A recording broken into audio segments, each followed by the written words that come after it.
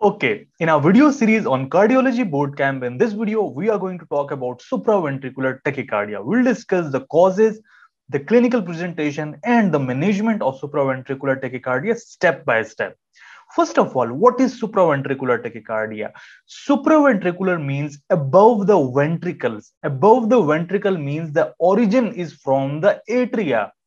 Supraventricular tachycardia. Tachycardia means rate greater than 100 beats per minute. So there is tachycardia, and origin of that tachycardia is above the ventricles in the atria.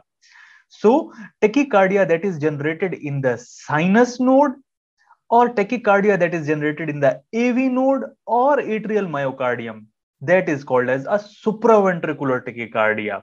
Supraventricular tachycardia has many causes, many different types. It includes sinus atrial tachycardia, multifocal atrial tachycardia, AV nodal reentrant tachycardia, which is the most common form, and 2/3 cases of supraventricular tachycardia are due to AV nodal reentrant tachycardia.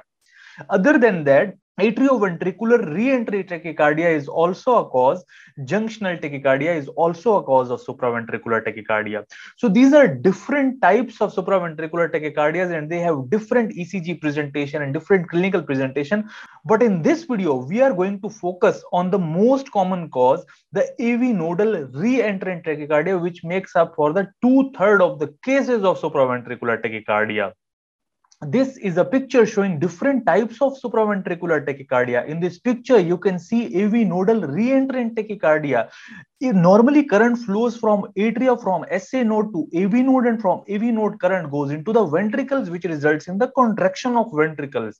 What happens in AV nodal reentrant tachycardia is that current flows from atria to ventricles. Then that current again goes back to the atria. Normally, current does not flow back from ventricles to atria. It flows from the atria to ventricles. But in reentrant tachycardia, the current is re-entering from the ventricles to atria again. So the current flows from atria to ventricles, and from ventricles, current again goes back into the atria. So current is forming a loop. Current is going from atria to ventricles and from ventricles to atria again and again, and that causes stimulation of atria and ventricles, resulting in rapid heart rate. And the origin, the problem is in the atria.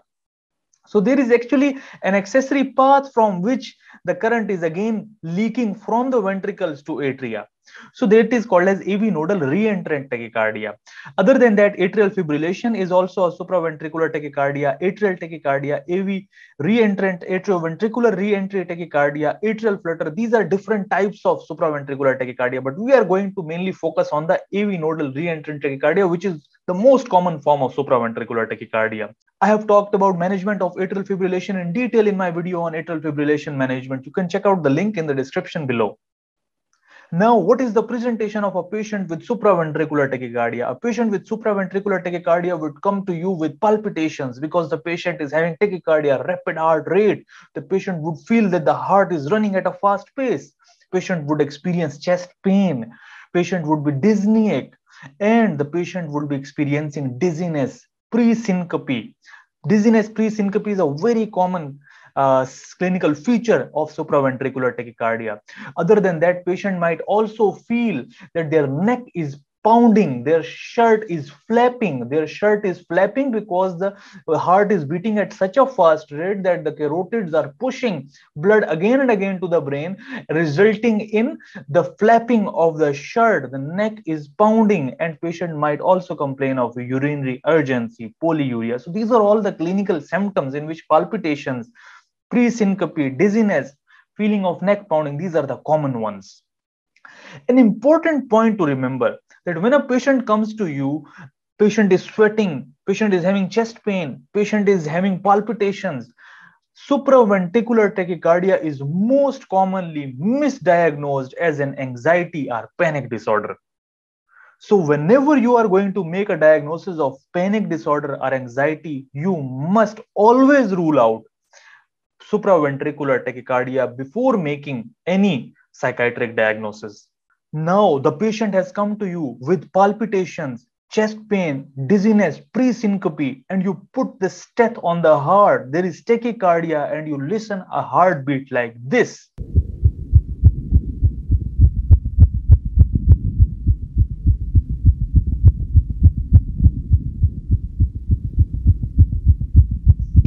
This is the examination finding. This is the auscultation finding that you would find in a patient with supraventricular tachycardia where the heart is running at a very fast pace. Now, after auscultating the patient, after examining the patient, the next step would be that you would go for ECG. And when you perform the ECG, the heart rate would be around 150 to 220 beats per minute. Heart is running at a fast pace. And when you look at the ECG, you would see a narrow QRS complex.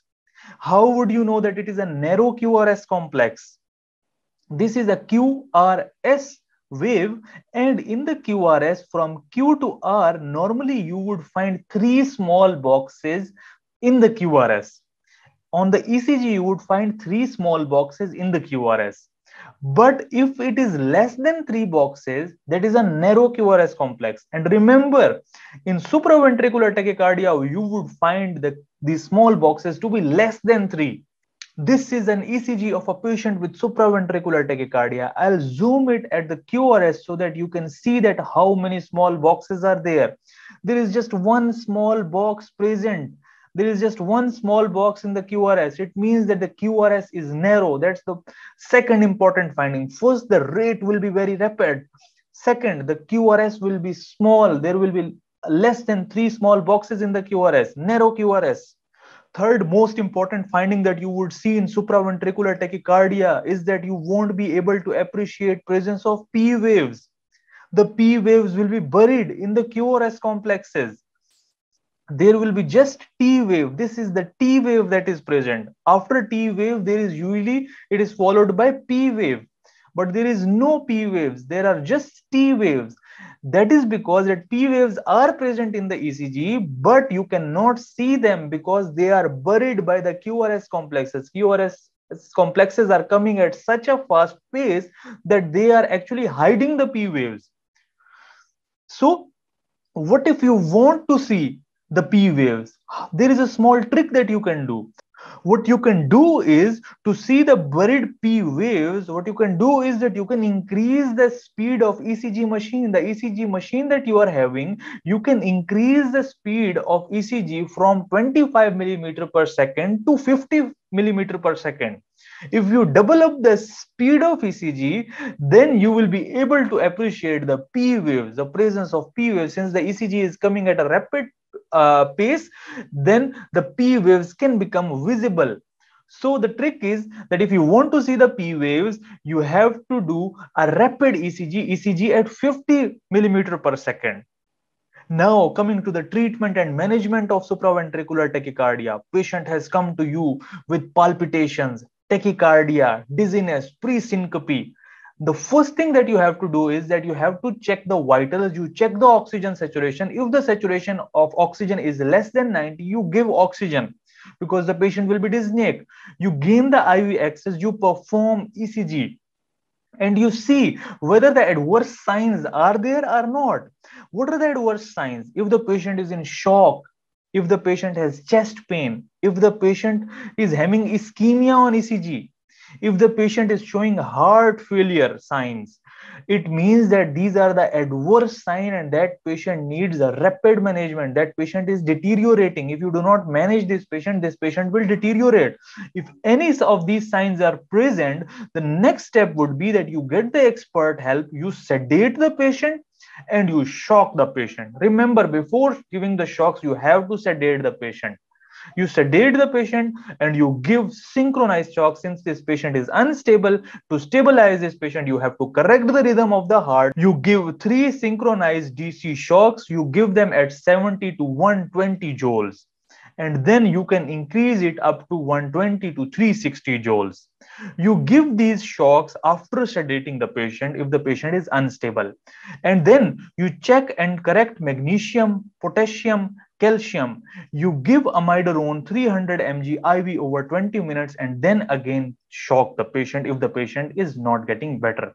So this is the management protocol of the patient which is unstable. You shock the patient, you correct the electrolytes, you see whether the patient is getting better or not, you give amiodarone, and if the patient is still not getting better, you again shock the patient till the time the rhythm is corrected and patient is stable. Now, if the patient does not have any of these adverse signs and ECG is showing a supraventricular tachycardia, if these signs are absent, in that case, you have to see that whether the rhythm on the ECG is regular or not. If the rhythm is regular, the next thing is that you have to start continuous ECG monitoring and you perform vagal maneuvers. Remember, if the rhythm is regular, it is most likely supraventricular tachycardia. You perform the vagal maneuvers. In the vagal maneuvers, you press on the carotids, and the pressing on the carotids stimulates the vagal nerves, and vagal nerves slows down the heart and controls the tachycardia. But remember, before applying for carotid massage, you apply carotid massage on one side and you always check carotid bruit before giving the massage. We'll talk about carotid massage in detail in a while. But what if the rhythm is irregular? If the rhythm is irregular, then the possible cause of this tachycardia can be atrial fibrillation, and you have to treat it according to the atrial fibrillation. So if the patient is stable, then you see that whether the rhythm is regular or not. If the rhythm is irregular, then you treat it as an AFib. I have talked about treatment of AFib in detail in my video on atrial fibrillation. The link of that video is in the description.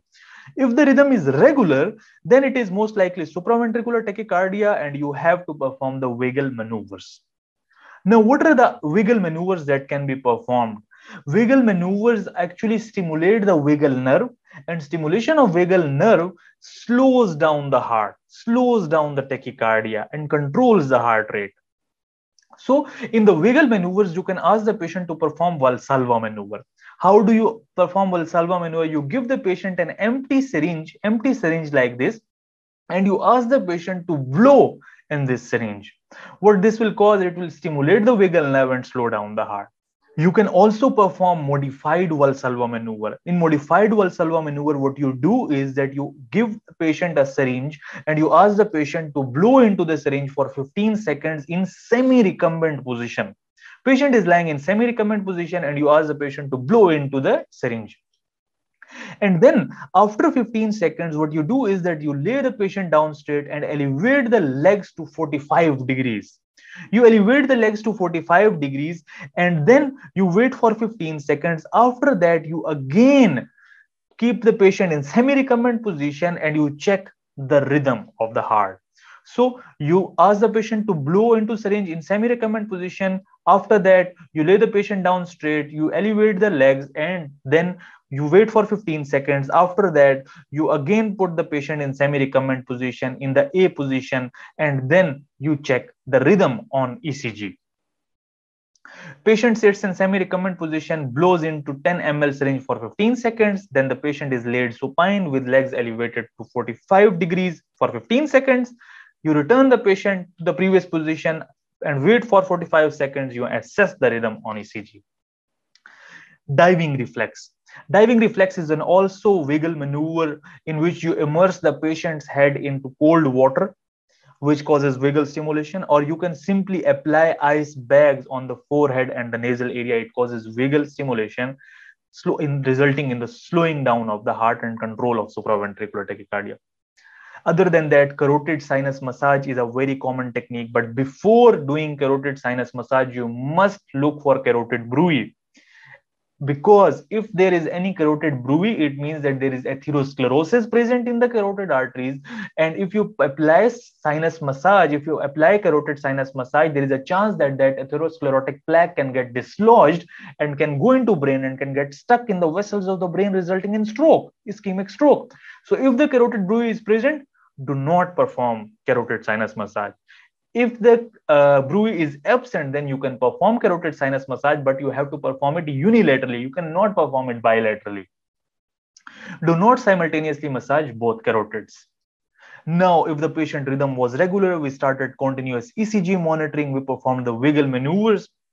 including the Valsalva maneuver, modified Valsalva maneuver, diving reflex, carotid sinus massage. But if all these maneuvers fail, then you give the drugs. You give adenosine. Adenosine is the drug of choice for supraventricular tachycardia. It's the main drug for the treatment of supraventricular tachycardia. How do you give adenosine? Adenosine is given 6 mg IV bolus into a large vein, followed by 0.9% normal saline IV flush. If unsuccessful, after 2 minutes, you again give 12 mg dose. And if the patient is not getting better, then you repeat the dose of 12 mg. So it is 6 mg followed by 12 mg followed by 12 mg. If the patient does not improve, then you repeat the dose 12 mg, and after 12 mg, you can again third time repeat the dose to 12 mg. 6, 12, 12. Adenosine is contraindicated in asthma. Adenosine causes bronchoconstriction. You cannot give adenosine in asthmatic patients. So you should check beforehand that whether the patient is asthmatic or not. Side effects include dyspnea, chest tightness, and headache. Now, if you cannot give adenosine if the patient is asthmatic, or if despite giving the adenosine, the patient's supraventricular tachycardia is not controlled, in that case, you need to go for calcium channel blockers. Calcium channel blockers include verapamil, 5 to 10 mg IV is given. You can give it at the rate of 1 milligram per minute, or you can also go for diltiazem. If it is not controlled by calcium channel blocker, you can also use beta blockers like metoprolol, which comes with the name of merol. Metoprolol is also used to control the rate when the calcium channel blockers and adenosine has failed. And even after giving all these things, the patient's supraventricular tachycardia is not controlled. In that case, you perform synchronized cardioversion. You cardiovert the patient, you give shocks to the patient to correct the rhythm. After giving shocks, you should go for electrophysiological studies, EP studies, in which you see that where is that circuit, where is that loop, where the current is recirculating from the ventricles to the atria, where the current is going again and again in a loop. You detect that loop of fibers, loop of current, and you ablate those and you burn those fibers that are causing re-entry of the currents from the ventricles to atria. So catheter ablation of the pathways is done. That is the most important treatment of supraventricular tachycardia. So first of all, we performed the Vagal maneuvers. If Vagal maneuvers did not control it, we give adenosine. After adenosine, we usually give calcium channel blocker or beta blockers. And even if these drugs do not control it, we shock the patient. And after that, we perform the EP studies and we ablate and burn those accessory pathways that are causing recirculation of the currents. At the end, I'll briefly talk about narrow complex tachycardia, a method that I use to memorize all these different types of arrhythmias. If there is narrow complex tachycardia, if the ECG is showing QRS complex less than 3 small boxes, if it is narrow complex, then you have to see that whether it is regular or irregular. If it is regular, then you see that whether P wave is present or not. If the P wave is present, then it is normal sinus tachycardia, or it can be atrial flutter, or it can be multifocal atrial tachycardia. If the P wave is hidden, then it is most likely AV nodal reentrant tachycardia, which is a supraventricular tachycardia. If it is narrow complex and the rhythm is irregular, the rhythm of the heart is irregular, then you have to see that whether P waves are present or not. If the P waves are absent, it's atrial fibrillation. If the P wave is present and rhythm is irregular, that is called as sinus arrhythmia. So this is an extra point in this video that I wanted to add so that you can memorize or classify the narrow complex tachycardias. In summary, we talked about supraventricular tachycardias generated above the ventricles, which include AV nodal reentrant tachycardia in 2/3 of the cases. The clinical symptoms of patient with supraventricular tachycardia: misdiagnosed as anxiety or panic disorder. ECG will show rapid rate, narrow QRS, P waves buried. If the patient has adverse sign, shock the patient. If the patient does not have adverse sign, if the rhythm is regular, start ECG monitoring, perform Vagal maneuvers. If the Vagal maneuvers fail, give adenosine 6 mg. If the 6 mg does not control, you can give 12 mg. If 12 mg does not control, you can repeat the dose. Calcium channel blocker can be given if adenosine does not control it. Beta blockers can also be used. If all these drugs fail, you do synchronized cardioversion. EP studies are done to detect the fibers, and those fibers are burnt. If you liked my video, please click on the subscribe button and check out my other videos on cardiology bootcamp. The link of those videos is given in the description below. Thank you very much.